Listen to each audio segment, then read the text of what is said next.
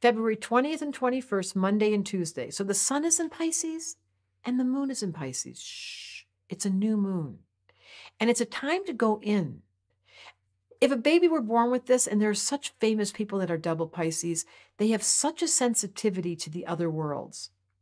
And they are reclusive because when it's a dark night, it's a dark moon, you go in, you don't want to be around people. And Pisces' best thing is reflection, meditation, music, things that you do alone, painting, writing.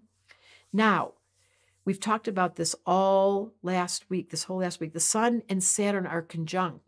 And that means that the sun is in Pisces, but Saturn's in Aquarius. Sometimes when they're out of sign, because the geometry always wins in astrology. Saturn's at 28 degrees, the very last degree of Aquarius. The sun is in very early degree of Pisces, but they're still together. So even though it's a dark sky, it's a disciplined moment this Monday and Tuesday. I really ask you to take heed on how much you don't have to talk. That would be a great exercise. Okay. Can I just speak to the birthdays that are here? February 20th, Trevor Noah. Isn't this the most interesting thing? A man from South Africa comes to America, is a comedian, and he has this voice and this way of putting himself. I find that this is the charisma of a Pisces.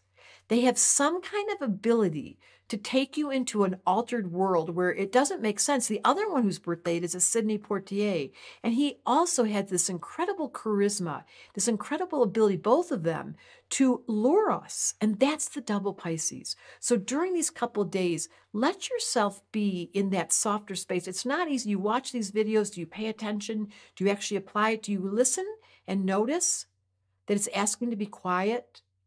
That there's a charisma in the air that's waiting for you to be listening, and that is music and meditation and poetry and internal worlds. It's still got that Saturn's conjunct sun. So it's a serious invitation I'm giving you during this new moon. Let's do a prayer.